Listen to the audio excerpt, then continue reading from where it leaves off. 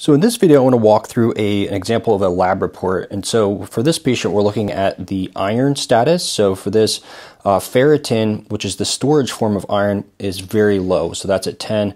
Typically, I like to see that between 70 to 100. Looking down, there's other markers of iron status here. Also checking the status of B9 or folate and B12, which look pretty good. But as you can see here, the vitamin D is very low, 26.9, and optimal range for me is anywhere from about 60 to 80.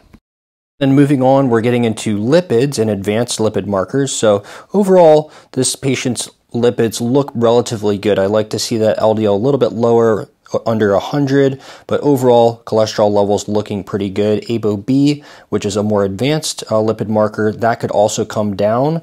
And then we're looking at inflammation. So homocysteine, hsCRP, and oxidized LDL are all different forms of inflammation in the body. So for this patient, looking pretty good, as well as another advanced lipid marker called small dense LDL, which is within normal range.